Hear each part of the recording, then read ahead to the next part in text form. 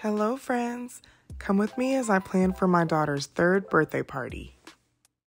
Our first plan of action was to pick up a few decor pieces along with some balloons for a balloon garland. We visited Supreme Party Supply, located off Harwin Drive in Houston, Texas. This year's theme was Minnie Mouse. We purchased our goods and headed home. We purchased some birthday banners, cups, plates and napkins, tablecloths and balloons, and the party favors were gifted from my mom. For this year's party, I tried to be as budget-friendly as I could and found various ways to cut costs but still make this a fun yet memorable birthday.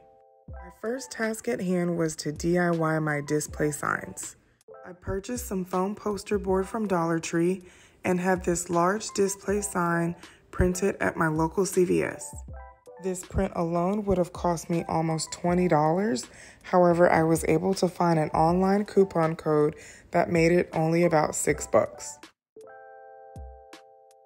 Here I apply some clear Elmer's glue to the back of the print, spread it out using a paintbrush, and adhere it to the foam poster board.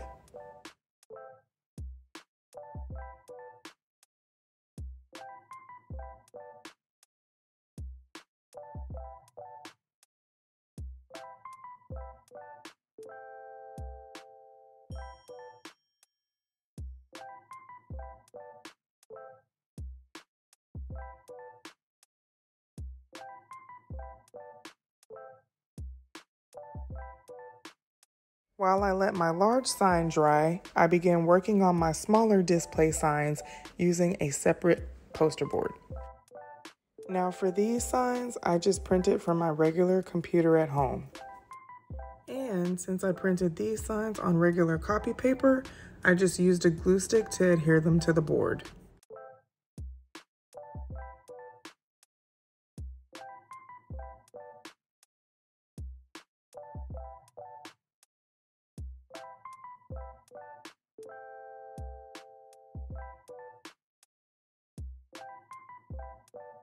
Next, I use an X-Acto knife to cut out my display signs.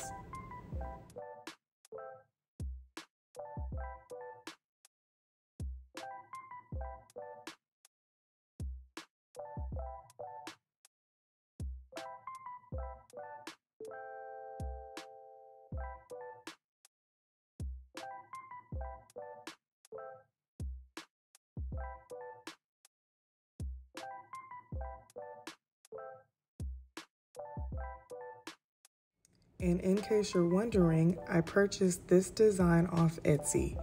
It was an instant download file that I could save to my computer and edit to my liking.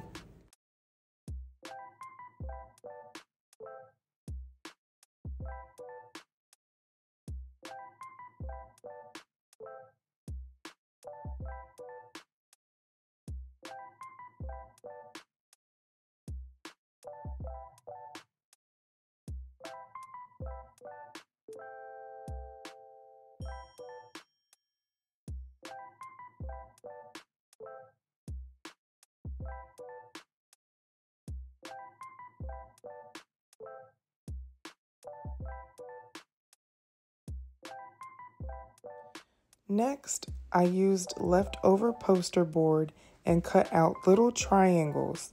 I hot glued them to the back base of the main display signs to use them as support to stand up.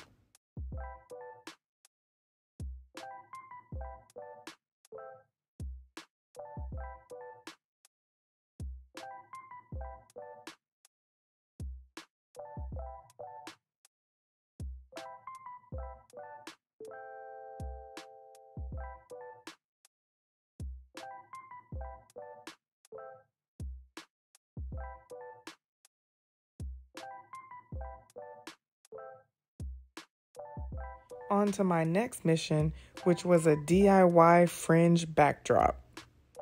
To keep with the Minnie Mouse theme, I chose light and fuchsia pink as well as black and white. I began cutting my tablecloths into strips, keeping the sizes about 1 inch to 1.5 inches. Just so you know, I used 2 tablecloths of each color.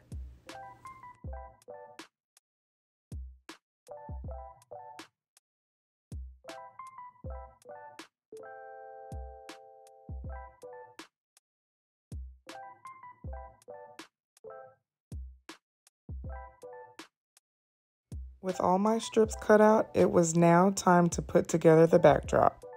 For the base of my backdrop, I used garden fence. You can purchase this at your local Home Depot. However, I purchased mine on Amazon for about $27. I've seen some people hang their garden fence base on a backdrop stand using zip ties. However, I used thumbtacks to my wall and it worked just fine. I began looping individual strips of tablecloth through the squares of the garden fence. I did a total of 4 rows of tablecloth strips across the garden fence base. And in case you're wondering, no, you don't have to do each individual square on your fence base.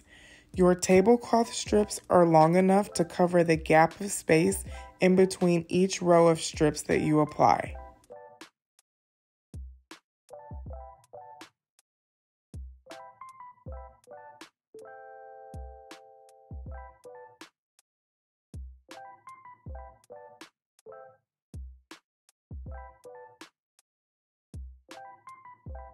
Since I do work full-time, I spent my evenings after work completing this fringe backdrop. I completed it over the course of about 3 nights. Once I completed all 4 rows of tablecloth strips, I went back and added more strips to various areas to give it a fuller and more dense look.